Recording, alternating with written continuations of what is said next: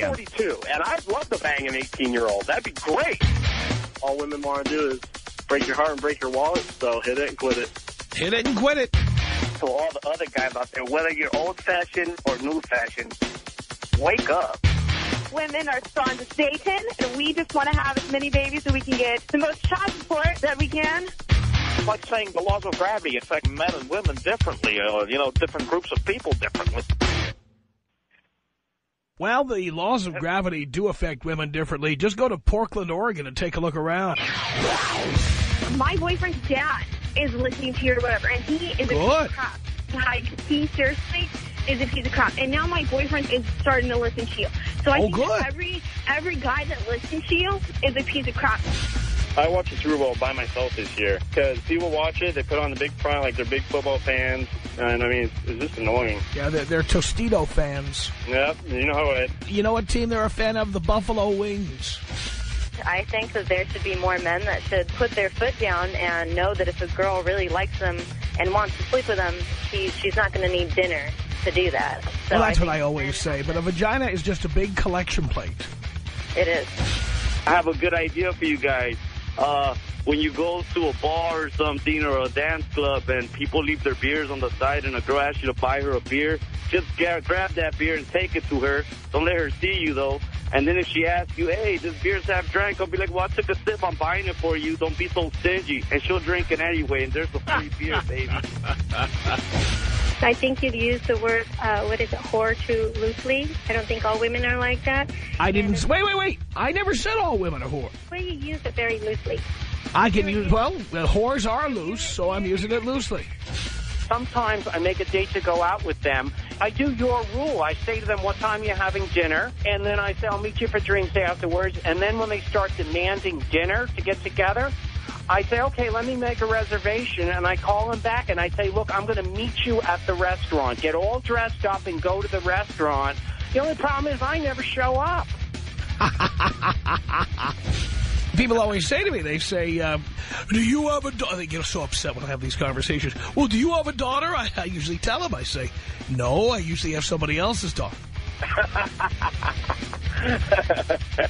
Sometimes twice.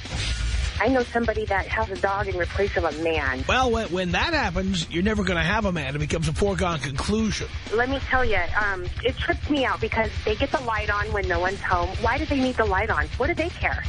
They're going to sleep anyway. That's exactly right. What are they're going to curl up and read a book while you're gone or something? But when you bounce from one 8-year-old to another 8-year-old to a 9-year-old to a 17 to a 20. I don't bounce to 17-year-olds, so let's get off that subject. I just don't do it. Yeah. But 18-year-old to 18-year-old to 18-year-old to 19-year-old to 18-year-old sounds pretty good to me. Go to family court and make him pay and be done with it. Yeah, it's not just about making pay, though. No, you want to make him pay by him having to listen to the sound of your voice. Talking about the MySpace thing, I'm pimping so hard on there. Oh, and rightly so. It's a great place to pick up chicks.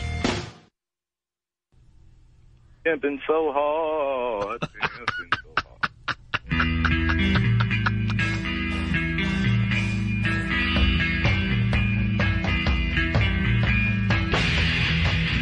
From somewhere in Hollywood, it's the Tom Leykis Show.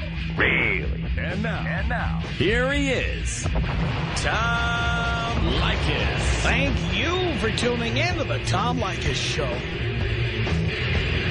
This is where America gets together to talk about the issues you really care about. It's a different kind of a radio talk program. We're the radio talk show that is not hosted by a right-wing wacko or a convicted felon. No! I am your host. Write down our telephone number. You're going to need it. It's 1-800-5800-TOM. 1-800-5800-866. Thank you for tuning in. Thanks for being part of our program. Here we are together again on the radio on just an amazing Friday here in Southern California and hopefully wherever you are. With wide open telephones on the Tom Leykis Show. Anything goes, anything at all. We can talk about anything that's on your mind. Talk about some of the issues we discussed earlier this week. You remember what those were? That's why we did the little montage at the beginning of some of the hours of the show on Friday. We talked about Vinny and Sal and Guido celebrating the Super Bowl and being completely obnoxious. Oh, yeah. We talked about how some women's groups think the economic stimulus package isn't stimulating enough for women. Women want a little more green stimulation. Yeah. How about remember we talked about the girlfriend of Cedric Wilson, the player for the Pittsburgh Steelers? The girlfriend was threatening to kill herself, and he told her to go ahead and do it. And we were wondering whether he had any obligation to do anything to the contrary. I say no, but some people beg to differ. And, of course, we talked about the relationship between 30-year-old Milo Ventimiglia and 18-year-old Hayden Panettiere. And we were wondering whether you agreed with the actor Thomas Dekker, who was once on Heroes with Milo. And he thought the relationship was creepy. Because Milo's 12 years older than Hayden. It's like, come on. Stupid. So we can talk about any of the things we talked about this week, or how about some of the things we didn't talk about this week. We didn't spend any time talking about Super Tuesday. Let's see how many calls we get about that today. Super Tuesday. At least that Mormon Mitt Romney is gone. Is he annoying or what? Yeah. So, if you happen to be interested in that kind of thing, you can certainly call in and talk about it. My guess, you're not. I don't care what they say about young people being fascinated by the political process. Also, Shaquille O'Neal. We didn't talk about this at all. Because why would you devote an entire hour to this? Shaquille O'Neal, who we adored in his years playing with the Los Angeles Lakers and winning those 3 back-to-back titles. We loved him to death. Then in a very controversial move, Dr. Jerry Buss, the owner of the Lakers, had Shaq shipped away to the Miami Heat. And that's how the Lakers got Lamar Odom, by the way. He went there and won another championship, and meanwhile Kobe was winning nothing. So lots of people question that move, and now, of course, we all know that Shaq is not what he used to be. I mean, the guy's 36 years old, and his average points per game now is down to about 14. It had always been in the mid to upper 20s. A lot of people think Shaq ain't what he used to be. But the people in Phoenix are hoping otherwise. So you've got this fast break team playing with the Incredible Hulk. What's that going to be like? Somebody probably has an opinion about that, and I'm sure we'll hear about it. Britney, in and out and in and out and in and out of rehab. And I must say, our good friend Pat O'Brien, I can't say where we're located, but Pat works in the neighborhood. And I must say he is a television professional, because why go into rehab if you're in TV unless it's sweeps month? And, my opinion is that, this is timed. I mean, if you need to go into rehab, hang out, wait until February. Wait until it's the middle of sweeps. That's what you do. Then when you come out of rehab later on, make your big appearance again on Dr. Phil or whatever, and just the numbers are huge. This has not hurt Pat in the past, and, of course, all our good wishes go to our friend Pat O'Brien. But did you know that? Pat is back in rehab, So anyway, we can talk about those issues. We did not discuss those this week, but we certainly can. You can call up, yell, scream, complain, jump up and down. It's all fair game as long as you're absolutely fascinating. And if you're not, we kick your ass the hell off the telephone. Our screener, Dean J. D'Amelio, is also our bouncer. And he works for the Louisville Slugger, and if you call in here and you're not appropriate for air, he will swing it. So all you have to do is, if you want to participate, is call us here at 1-800-5800-TOM. It's 1-800-5800-866. All right, it's Friday. Your telephone calls are coming up. Tom Leykis. 1-800-5800-TOM. 1-800-5800-866. I've been gone from her for about 2 years now, and it is just clear saying it is worth it. Now I go out all the time with different girls. It's a blast. I don't know what I was thinking, imprisoning myself. It's the Tom Leykis Show. It's the Tom Leykis Show. 1-800-5800-TOM. Wide open telephones on the Tom Leykis Show. Mario on the Tom Leykis Show. Hello. Hey, Dad. Hey, how you doing, son? Real good. Calling you from L.A. And what did you think about that trade? I think Shaq is too old and too beat up to run with the run-and-gun friends. What kind of trade is that? Well, look, Shaq might have value for certain teams. I just don't think the Phoenix Suns are one of them because, you know, that's a fast-break team. It's run-and-gun indeed. Now, run-and-gun never wins championships. Never, ever, ever. It doesn't. But the thing is, I don't know that just sticking Shaq in the middle of a run-and-gun team is the way to fix the Phoenix Suns. Maybe if the reason they brought him in was just to beat up on Bynum and maybe knock him out of the game or something. Maybe he could sit on him for a while or something. All I can imagine, the only role I can imagine for Shaq is that they nail his feet to the floor under the opponent's basket. He gets the rebound and throws it out to one of the Suns players. I have a feeling we're going to see a lot of 3-second violations. What do you think? Oh, yeah. I think so. How about the way his wife and him divorced? Did you hear that story, or what's your take on that story? Well, I did see, I guess it was the Smoking Gun that had that whole list of Shaq's expenses and all the dirty details of that. You know, as with any divorce case, you never really know what's going on because each side, especially when people are public figures, will release allegations and numbers and stuff to make the other side look bad. True, but there have been rumors for a long time about him having an open marriage, and what they're saying is that apparently she was thinking the rules applied for her the same way, and when he found out, that was it. Yeah, but again, we don't know if that's true. That's still another rumor you're reporting here, but you haven't reported any facts here at all. It's a great story, though, isn't it? Well, you know, rumors are great because you can make up anything you want. You can speculate anything you want, and then you can revel in what you've created. But in the reality of it all, we don't know what happened between these two adults who lived together for many years without being married, and apparently it worked really well for them. And then when they finally got married, like so many people, that's when things started to come apart. All right, Tom, but, I mean, we can't really think he's the smartest guy around. I mean, when a woman makes you an offer like that, just go ahead and play around as much as you want. Just don't bring it home. I mean, do you really, really think a woman's capable of giving an offer like that and standing behind it? Well, we don't know if she did that.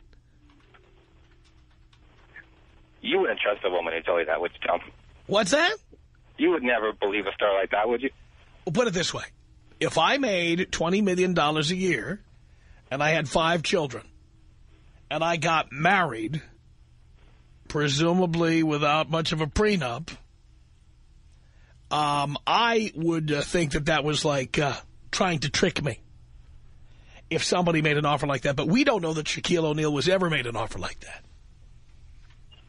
Well, you know what? I'm a Laker fan, so he's an idiot anyway in my book. Take me out African school kid style, please.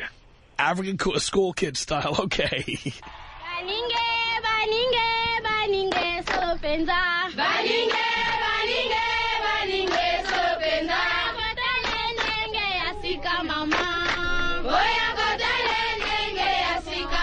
It's 1-800-5800-TOM. That's our telephone number. Let's say hello here to Jeffrey on the Tom Leykis Show. Hey, how's it going, Father? It's going great. How's your weekend going to be? I don't know yet. I haven't gotten there yet. Any big plans or what? My big plan, you know, I closed on my northern compound yesterday. And so my big plan is to go visit my new 20-acre property and spend the weekend up there. Man, it sounds like fun. Oh, anyway, yeah.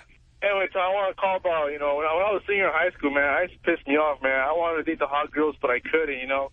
Obviously, they're dating the older guys with money and cars and everything, you know. But, I mean, as soon as high school, I started tuning into you and started learning everything about the Leykis 101, you know. And, you know, I trained myself, you know, I started making big bucks. I'm 24 now, and, man, now I'm dating the 18-year-old hot girls. You know, I'm living life to the fullest. I'm loving it. But, I mean, the funniest part about it is I run into these girls from high school, and, you know, they're surprised the way, you know, I'm you know, my status now, you know. And I'm sure they are. Oh, trust me, man. I run into these girls all the time, and, you know, they're always trying to set dates, and I'm like, you know what, nah, I don't have time for you anymore. Like, I don't have time. You didn't give me the time of the day back then. Why should I give you, you know? Yeah, anybody who turned me down previously, that's it. You know, I will not drive a car once someone else put 50,000 miles on it. Okay? Oh, yeah. I want it right out of the showroom, and if I can't get it right out of the showroom, I'm not interested down the line. Yeah, exactly, man. A lot of these girls are not what they used to be, you know, when they were in high school, you know, so you could tell they got, you know, a couple of miles in them already, you know, so now... Yeah, see, now you're in a position to say no like they were back then. Oh, yeah, and I just love it, man. It's a good feeling, you know, when you turn these bitches down, you know. And what's great, here's the great part about this, Jeffrey. You see, as a man, as you get older, you continue to become more valuable in every way. You're more secure, more money, more success. Women's value declines over the years, like that exchange we saw on Craigslist about a woman being a depreciating asset. Yeah. That's totally true, you know. And now, I come from a Mexican heritage, you know, and all my aunts are always wondering, you know, when am I going to get married? You know, I'm old enough to get, you know, a wife and support a family, you know. But, you know, I tell them, you know what, no, I'm living life to the fullest. And, you know, I see these little guys that have, you know, long-term relationships or married. You know, these guys are miserable. You know, they really have no future up ahead of themselves because they didn't really set themselves up for the future, you know. That's right. So now, you know, I tell them, you know what, I just don't really see myself getting married anytime soon or later, you know. I'm so proud of you, Jeffrey. Yeah, I mean... I especially love your advice, financial advice, man. I've learned so much about you, like about that, and I really appreciate all your financial advice you give everybody out there, you know. Is it working for you? Oh, trust me, man. I save my money. I mean, I make close to six-figure income, but I mean, I save and I try to invest as best as possible, you know. Uh-huh. And I really like the magazine that you tuned everybody into, you know, Investors magazine. Yeah. Now that's a good magazine, man. I didn't really know anything about investing back in the day, but now. You know, I'm learning a lot more, especially listening to you, you know. But anyway, Tom, you know, take me out a fart stutter. Take you out what? Farting stutter. Oh, a stuttering fart. Yeah. All right, here you go. Here you go. 1-800-5800-TOM is our telephone number. Edgar on the Tom Leykis Show. Hello. Hello, Tom. Yes. Nice talking to you. And I'm sure it is. Well, anyhow, just giving you a ring here because, you know, I heard, you know, first what you were talking about earlier regarding the political race going on. Wanted to get your takes on who you think is going to be the nominee for the Democratic Party and who you think has the best shot against John McCain. Well, I don't think anybody knows for sure, and anybody who says they do is lying because all Super Tuesday did, rather than confirming who the nominees are going to be, it confirmed who the Republican nominee is going to be, but it made it even more confusing on the Democratic side. I mean, the victories that each side had, this is a very tight race for the Democratic nomination. I don't remember a race like this in decades, maybe in my entire life. Part of the reason for that is probably because this is did you know this? This is the first election in my lifetime.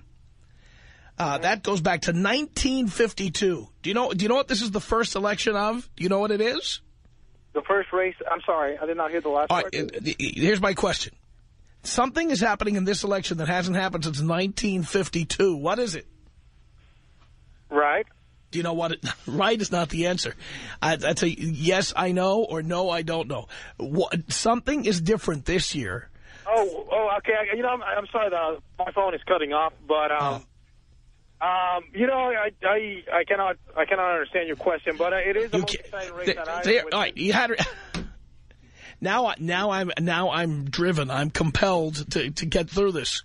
There were elections in 2004, 2000, 1996, 1992, 1988, 1984, 1980, 1976, 1972, 1968, 1964, 1960, 1956. Something is different this time from all those elections. What is it?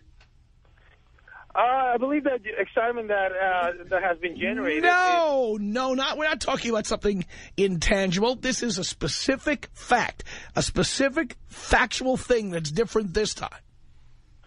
Well, aside from that, we have two candidates that are, one of them is African-American and the other one's a woman. But whatever it is, it happened in 1952.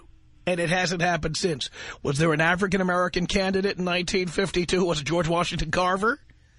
Obviously not, no. So I have no idea. Was there a woman in 1952? No.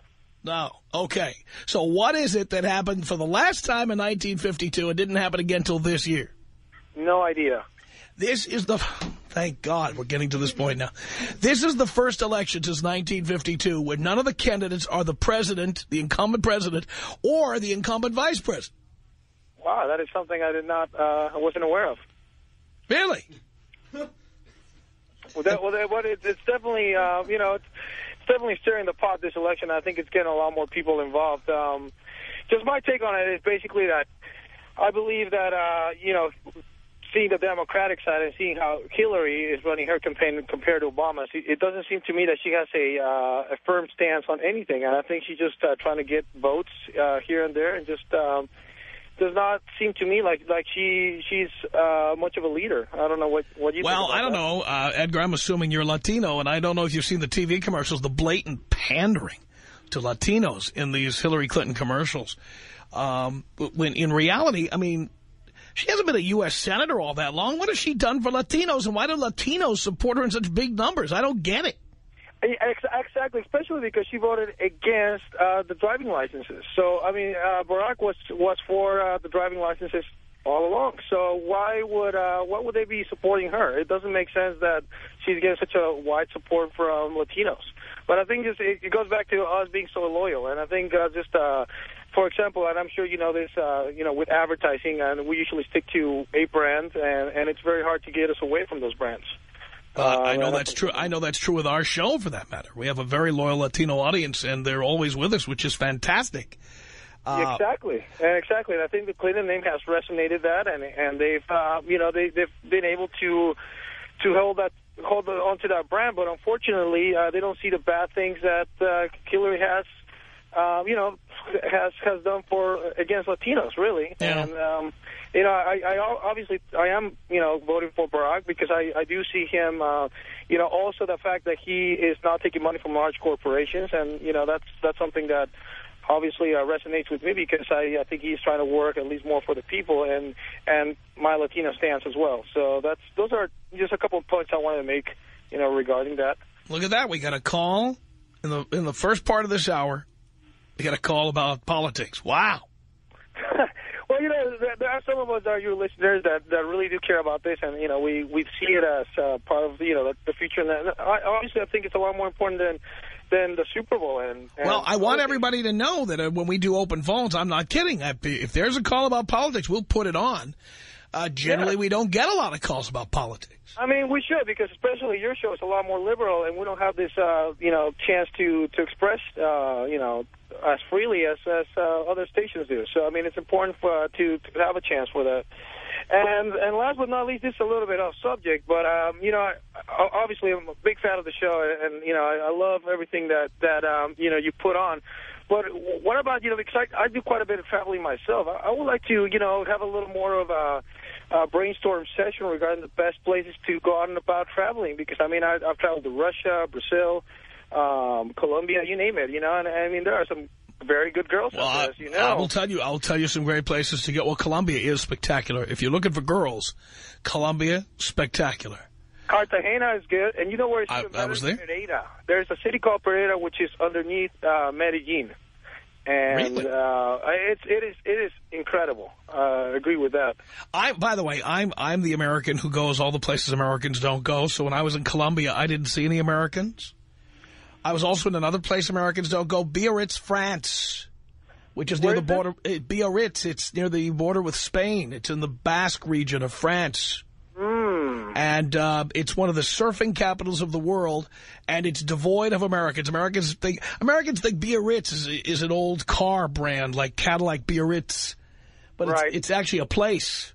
I wasn't aware of it. So that's in the Basque region. Yeah, it's part they speak French and I guess they speak Catalan, right? Around them. No. They speak the Basque language, whatever. And that's not Catalan. That's what do they call that language? It's not Catalan. Between French and Spanish. Catalan they speak in Barcelona.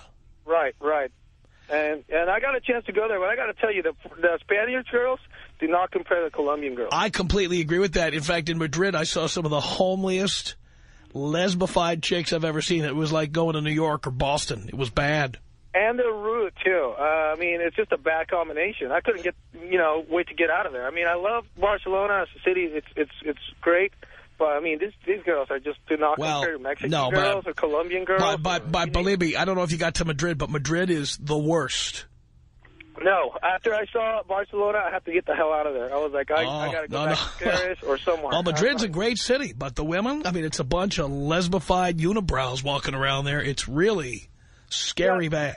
That's a place I'm going to go, way down the line, when I have a, serious girlfriend and, I know I'm not going to be chasing skirts, when I'm out there. So I'm going to save that trip, when I'm... Right. Yeah, exactly. When you have a girlfriend who wants to go see museums. Perfect. Exactly. There are certain places, because I love traveling, and there are certain places that I will not go until, I'm going to go with a particular woman because, I mean, I'm not going to be chasing skirts, for example, I would love to go to the Middle East, but who knows what would happen if I try to, do that out there. Right. I might come back with not with everything, Exactly right. Yeah, but I mean, I don't know if you've been to Eastern Europe, but I mean, Prague is great. Love Prague. It's one of my favorite places, and in fact, that was my #1 spot before Rio de Janeiro, which... Well, if you want to see hot chicks, Italy. Italy's unbelievable. I agree. I just came back last summer. I was in Tuscany and Rome, and all the places in between. Anywhere from Florence and Siena to Pisa, everything between Florence all the way down to Rome. I would love to, next time take a trip south, like Naples or somewhere. Because I think they're a little more traditional, and that will be great. Because I mean, they are amazing looking. I gotta agree, but I will still like to get the more traditional type. And by the way, a lot more blondes in Italy than you would think. It's great. It's great. Have you had a chance to go to any Eastern Europe? Not yet, and I want to. That's definitely in the plan for sure. Edgar, I got to run. Great call. Thank you. Tom Leykis. 1-800-5800-TOM. 1-800-5800-866. Leykis. In this day and age, for a man to get married, he's only looking to lose. It's the Tom Leykis Show.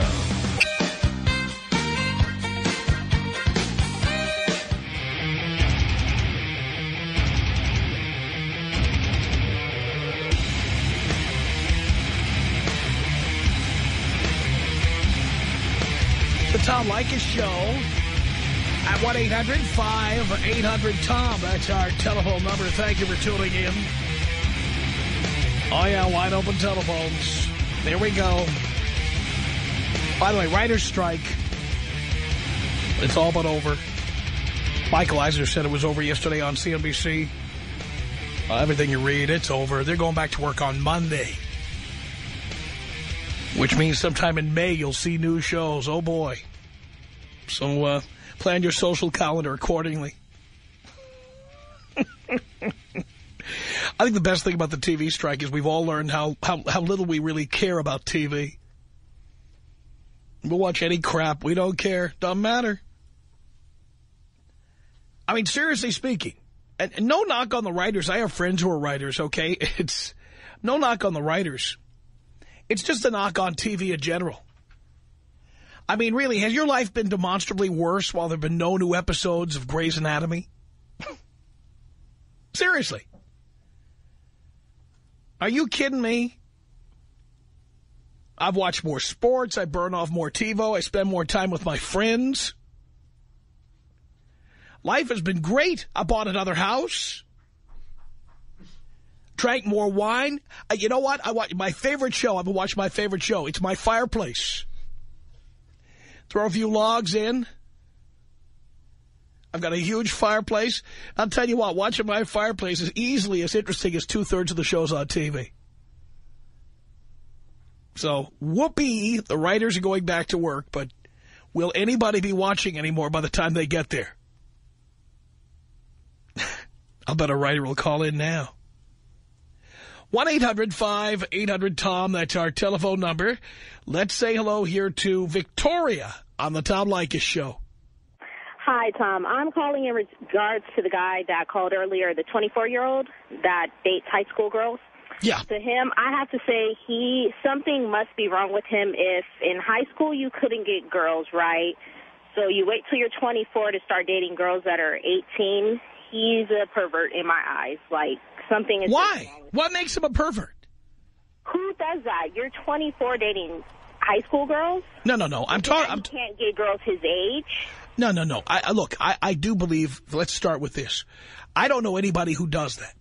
And anybody can call in on a radio show and claim they do that. But this conversation started about adults who are dating. Someone who's 30 dating somebody who's 18. Do you think that person's a pervert? I think something is wrong with them. Why do you think that? Because apparently, why are you dating a 18-year-old if you can't? Because you can. Because you can. That's why you do it. More if he can't get girls your age. No, it's not that you can't get girls your age. It's that what man would choose a woman who's 30 if they could get one who's 18? Someone who's pretty confused. Why would that make them confused? You see, men are attracted to how hot you are. True. And when you're 18, hate to say it, darling, you're hotter than when you're 30. I guess I still think something is wrong with these people. But why? I want to understand the reason. What makes that true? It just doesn't sit well. Like, I've had older guys. Doesn't sit well with you? Yes, I'm 19, and I've had older guys as far as 28, 29, 30 try to talk to me. And in my eyes, I'm thinking, something is wrong with you. If you're trying to talk to me. Well, you may be thinking that, but you know why they're talking to you? Because other 19-year-olds are saying yes. True. They wouldn't even try if the others weren't saying yes. And by the way, when you say no, that's fine. Someone else around the corner and up the block will say yes. Very true. So, I mean, the reality is, look, let's be realistic. Women, I'm talking women now. I'm not talking about teenagers or little girls. I'm talking about women 18 plus. Okay. Women are hotter the younger they are.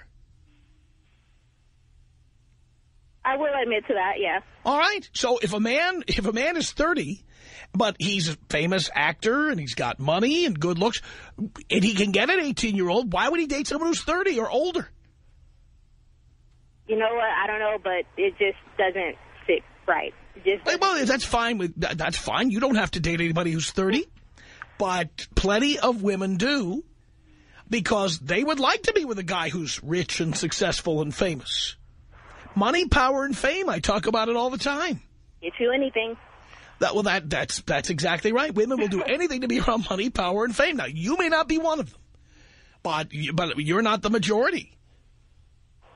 Very true. You see? Well, very true. I agree. Well, your show is awesome. I just started listening about a month ago, and I am addicted. I love that. I am addicted. Thank you, Victoria. Right.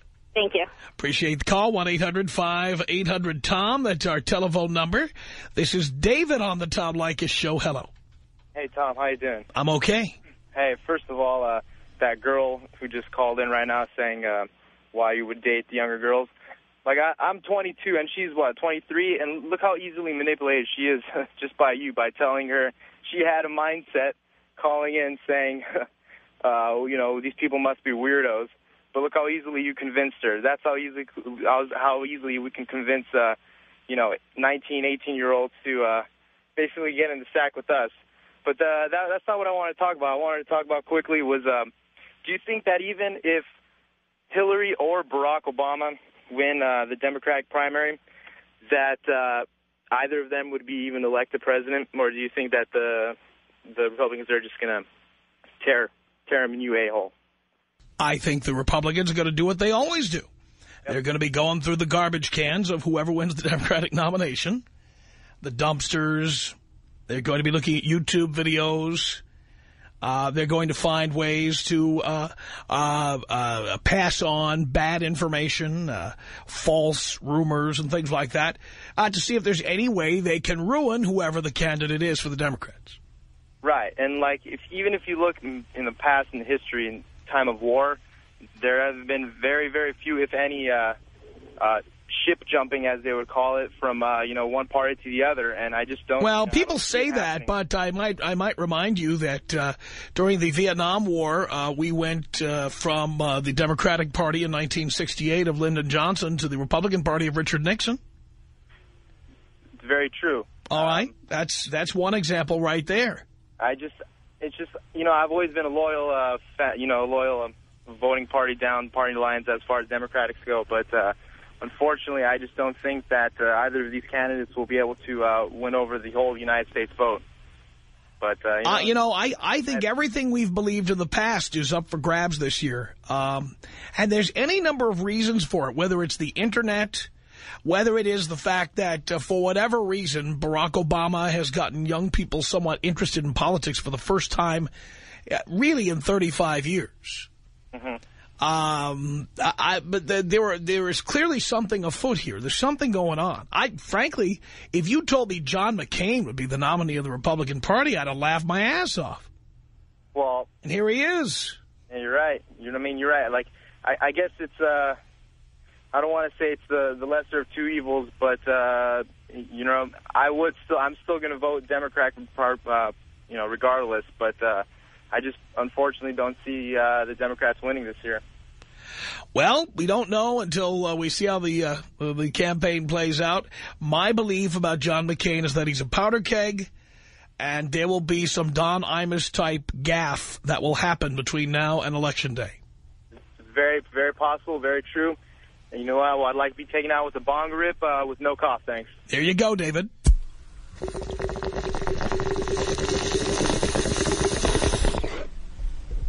No cough. Thomas on the Tom Leykis show. Hello. Hi. Hello, Tom. Hello. How you doing, Tom? Great. Oh, man. So I just wanted to bring back a conversation you were talking about on Tuesday. Yeah. About, I'm so excited to be talking to you, about how people listen to you and then you change their lives. And, it's the truth. 6 months ago, my friend was, hey, you have to listen to Tom. You're in California. Why don't you listen to Tom? So every time we would be in the car, he would put you on, and you know what? The truth is, you do change our lives.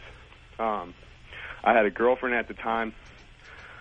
I'm 21 years old, and I don't know how many times I've heard you say now, don't have a girlfriend, dump that bitch, And it's the truth. How much you've helped. I didn't have a job then, and now I'm 21 years old. I'm single. I have a job.